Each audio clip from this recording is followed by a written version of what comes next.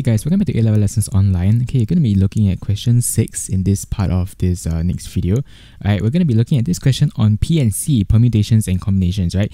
It is a chapter that I know a lot of us struggle with. Okay, it's not an easy topic to master.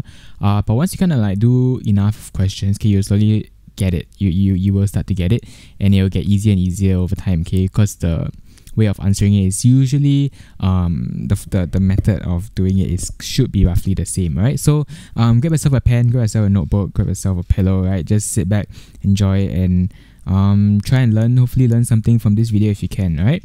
So a children's game is played with 20 cards, so consisting of 5 sets of 4 cards. So each set consists of a father, mother, daughter and son from the same family. So the family names are red, blue, green, yellow and orange. So simple, right? It's all colors. So for example, the red family are father red, mother red, daughter red and son red. It's like their surnames, right? Interesting surnames. So the 20 cards are arranged in a row. So in how many different ways can the 20 cards be arranged so that the 4 cards in each family set are next to each other? Right, so that means the sets are next to each other. In how many different ways can the card be arranged so that all 5 fathers cards are next to each other, all 4 red family cards are next to each other, and all 4 blue family cards are next to each other? Okay, so this one we're going to have to draw, right? Every time the P&C question gives you something a bit more challenging, make sure you draw it out. It really helps you to see things better. Last part is the cards are now arranged at a random in a circle. Find the probability. So we're looking at probability in this question. That no 2 father cards are next to each other. Alright, so let's get this cracking. Okay, question 6 part 1. Okay, so what I'm going to do here, I'm going to draw the 5 different sets. Okay, I've got red, blue, green, yellow, orange. So I'm going to write them out based on their families in a row. So I've got the red father, red mother, red daughter, red son. So this is one family. I have got the blue father, blue mother, blue daughter and a blue son. And then I have got the yellow father, yellow mother, the yellow daughter and the yellow son. And then the green father, green mother, green daughter and the green son. And lastly I've got the orange father, orange mother, orange daughter and the orange son. Alright, so these are the 5 families I have. So think of them like a whole set. Okay, it's like a whole set of them, and they are all in their own box, their own family, right? But they have to be arranged next to each other. Okay, so in order for this to be so, right, firstly we're gonna have to find so the number of ways in which this can be arranged. Okay, so the first thing you want to do is you look within the families, okay? Sorry, not within the families, you look at a whole. Okay, you have got 5 different families here, which means that they can each take a different position, okay, as a whole family, which means that the red family, for instance, over here, can actually be situated in this spot. Likewise, the yellow family could be situated in the other spot. So what we're going to do is there are 5 different permutations of doing this. So we're going to take 5 factorial. Okay, and next we look within the family. Okay, there are 4 family members each. So there's 4 family members in the red family, 4 in the blue, 4 in the yellow, 4 in the green, and 4 in the orange family. Which means that in which each family, they can actually permutate and change positions 4 different times. So you take this and you multiply it by 4 factorial. And because I've got 5 different families here, I'll take this to the power of 5. Okay, this is essentially basically just 5 factorial times 4 factorial. This is the red. And then I've got 4 factorial for the blue family.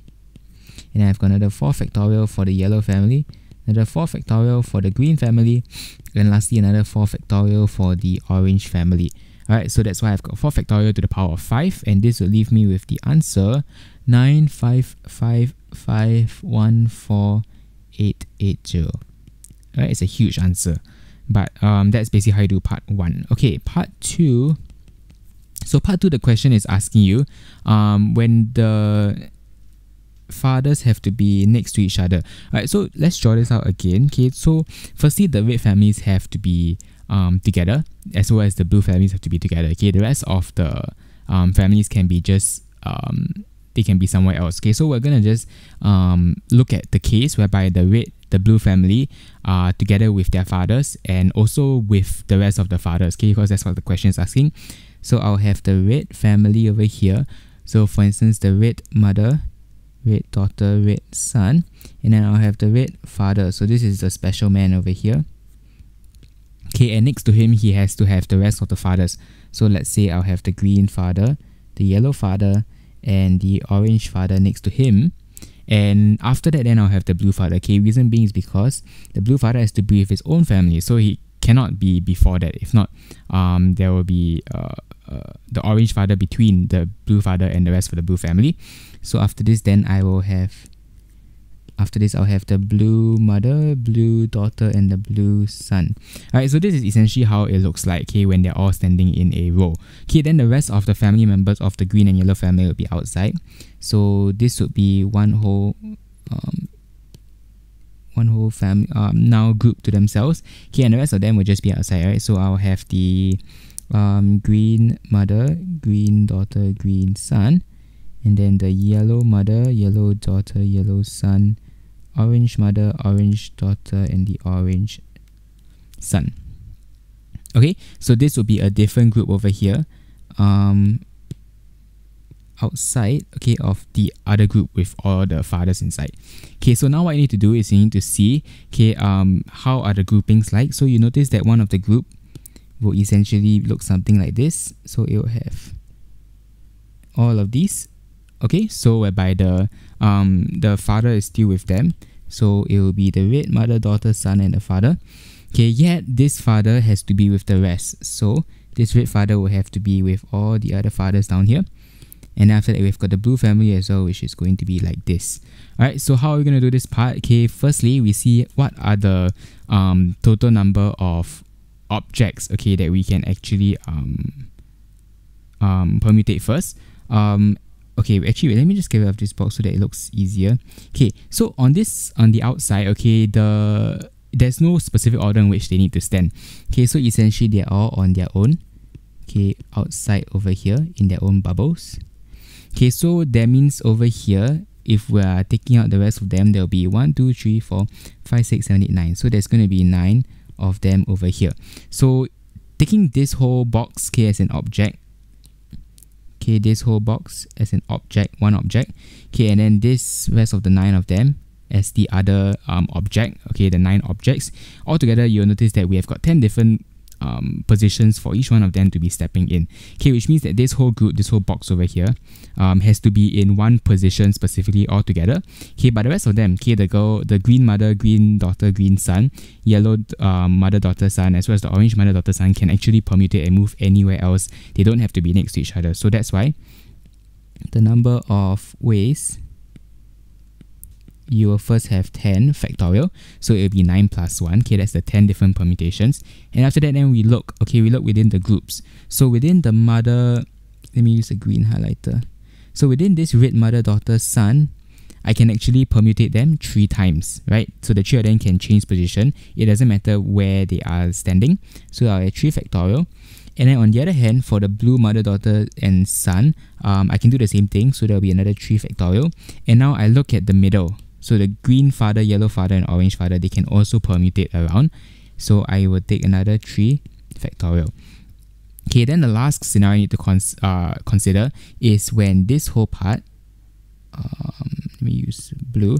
Okay, when the whole red family over here, okay, actually swaps places with this blue family, and likewise vice versa. Okay, which means that this will leave me with another 2 different permutations because they can swap with each other. So there'll be 2 different permutations. There'll be 2 factorial. So this will leave me with the answer of 1, 5, 6, 7, 6, 4, 1, 600 different ways in which all of them can permutate. Alright, so it's quite a tricky part. You need to draw it out and make sure you highlight and understand what you're looking at. Okay, the last part, part 3. Okay, part 3 is actually one of the simplest parts. Firstly, let's just draw a circle to help us out. Okay, because we know that all of them are basically seated in a circle, okay? But it says that 15, right? I think it's 15. So the cards are now arranged, yeah. So find the probability, Okay, so in this case, what we're going to be looking at, okay, is we're looking at when they're in a circle, how are they going to be arranged? Okay, so we are going to be taking out the fathers, correct? Okay, because the reason being is that we're using the inserting method here. Okay, they are saying that the probability that no two father cards are sitting next to each other, which means that if we have 20 of them all inside the circle, definitely the fathers may have a chance of sitting next to each other. So what we'll do is we'll take out the 4 different fathers. So you have got the red father, yellow father, green father, blue father, and the orange father. Okay, so that means in the circle we're going to be left with 15 of them. So 3, 4, 5, 6, 7, 8, 9, 10, 11, 12, 13, 14, 15. Okay, and what we're going to do is we're going to try and insert them in between over here. So you'll notice that there are 1, 2, 3, 4, 5, 6, 7, 8, 9, 10, 11, 12, 13, 14, 15 as well. Okay, so we're going to try and see how can we actually insert them. So firstly, what we'll do is we will just permutate the rest of them who are already seated down. So the number of ways. Okay, so if we're going to permutate the rest of them who are already seated, so the rest of the daughters, the sons, and the mothers, okay, it will basically be your circle permutation method, which is always a n minus 1 factorial.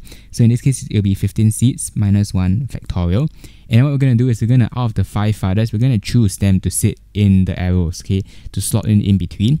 So we're going to have 15 of the different possible arrows that we can insert them. We're going to choose 5 of the fathers.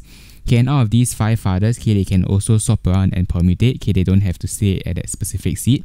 So we'll take this and multiply it by 5 factorial for them to permutate around the different arrows. Okay, and then lastly, we will take this whole thing and divide it by, because it's a probability question, if the probability that all of them are actually seated in the circle, right? So that will be your 20 n minus 1 factorial. Okay, and that will give you number of ways to be, sorry, not number of ways, this is all wrong, sorry. This should be probability. Okay, I hope you guys spotted that out. Okay, I forgot this was a probability question. Okay, so your answer would then be 1001 over 3876. So that would be your answer, okay? So just to reiterate this part, every time you see that no two people can be sitting next to each other in a circle or in a row, okay, you likely have to use insertion method. So when you insert, you would choose, okay, out of the number of arrows that you have inserting, okay, choose how many of them needs to be inserted and then permutate them as well. Okay, then on the other hand, you also must make sure that you permutate the rest of them who are already seated around the circle.